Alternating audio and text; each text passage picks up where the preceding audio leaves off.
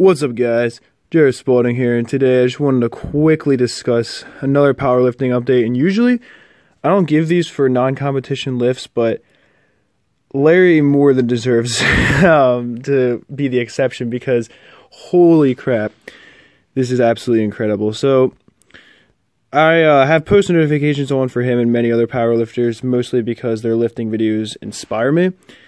And Larry just did something I did not think was possible for any human being to do. Yeah! Oh yeah! Oh yeah! Oh yeah! Oh shit!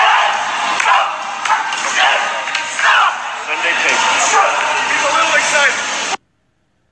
So yeah, as you can see, 900-pound deadlift, and this is not too long after his viral 870-pound deadlift. That was on April 5th. So not too long ago,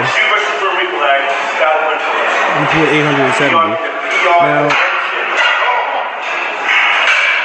there's the speed on this.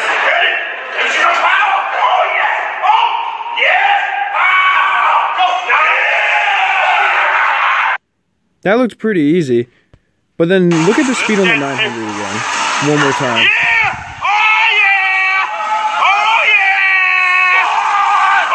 I'd say 900 was easier.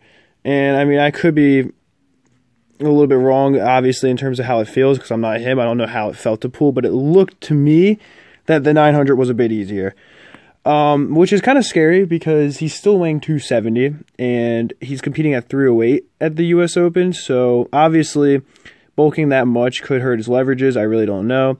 But Larry and his coach, John Gaglione, definitely know what they're doing better than I do. It's his body, not mine. So he knows how he's going to respond.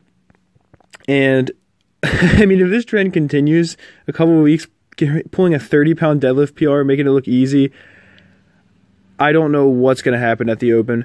But what I do know is that a 900-pound deadlift at 270 is beyond incredible. I mean, he's very close to, I mean, obviously not the world record, but for full meet, I think he's pretty close to a world record if he did compete at 275. And even at 308, he's not super far behind the full meet world record. If he could pull that in the meets, and he's around 4 weeks out from the US Open, so he's still got plenty of time, obviously, to get stronger.